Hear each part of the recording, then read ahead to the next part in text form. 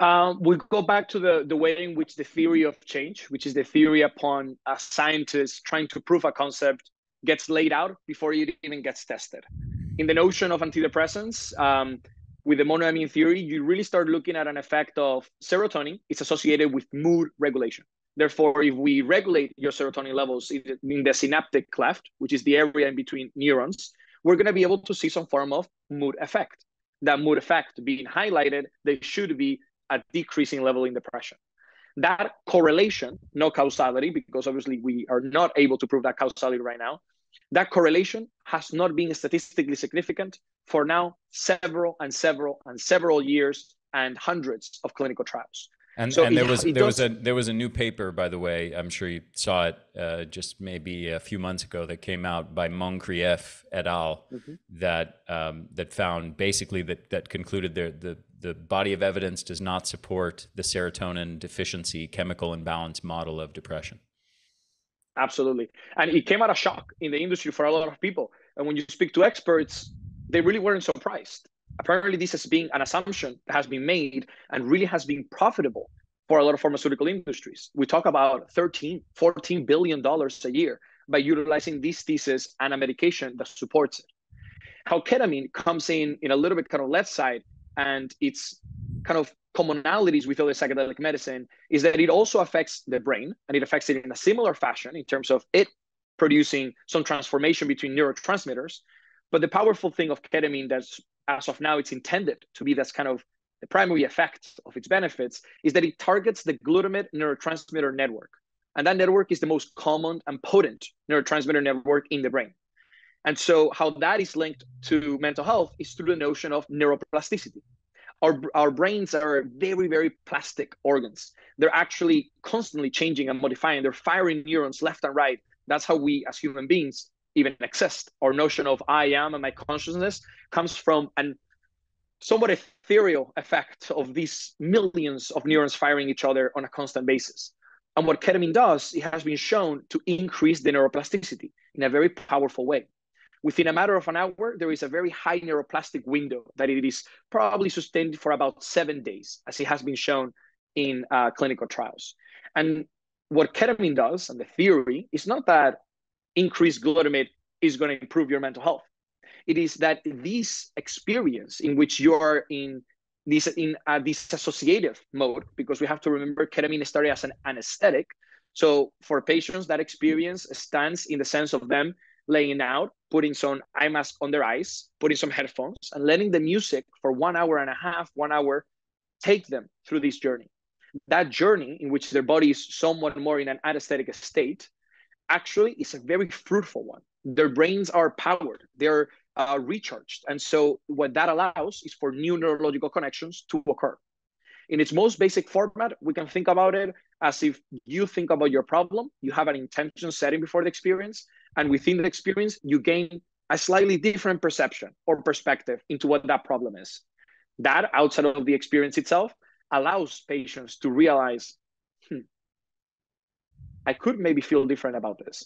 Or there might be a different way of thinking about this or acting on this sense in my life that I haven't tried. And that ultimately be the catalyst that changes people's mental health.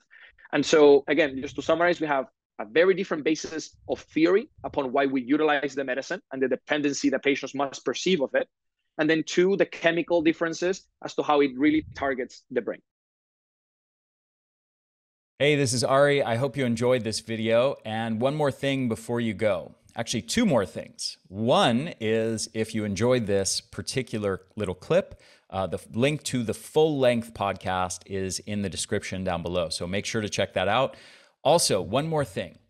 Let me ask you a question. What if I could show you how to double your energy levels and dramatically improve your brain function, reducing your anxiety and depression to a degree on par with antidepressant drugs, but without the side effects? Sound pretty interesting?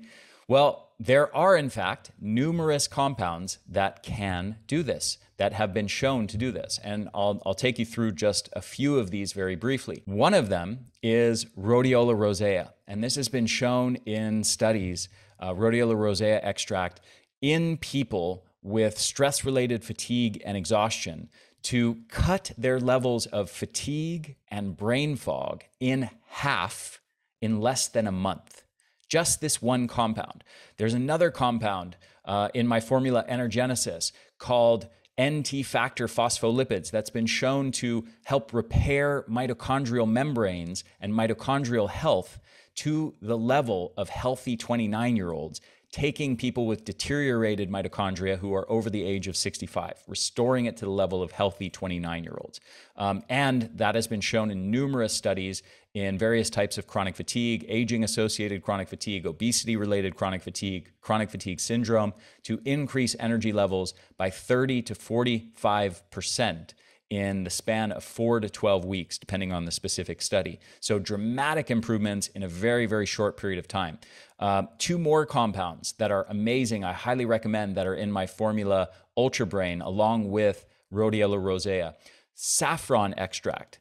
This has been shown to increase levels of, improve your mood, I should say, and decrease levels of depression on par with fluoxetine, which is Prozac. And not only that, but with fewer side effects. It's much safer and much less likely to cause negative effects than antidepressant drugs are. Acetyl L-carnitine is another compound that's been shown to dramatically improve brain health in older adults.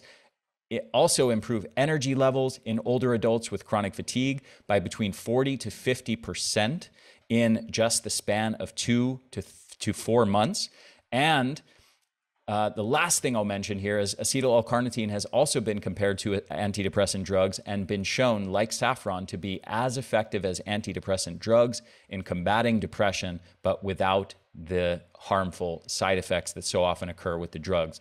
This is just a small sampling of the over 35 compounds that are in my formulas, Energenesis and Ultra Brain, that are all proven to dramatically improve energy levels, mitochondrial health, and brain health, and much, much more.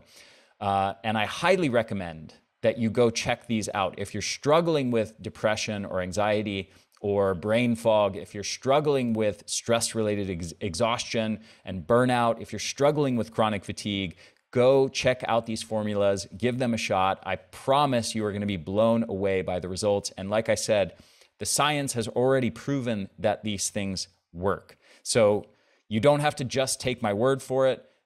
There's lots of research to support that, and I'll even link to some of that research down below so you can verify everything that I just said for yourself. So the links to those studies will be in the description for this video down below. So check them out.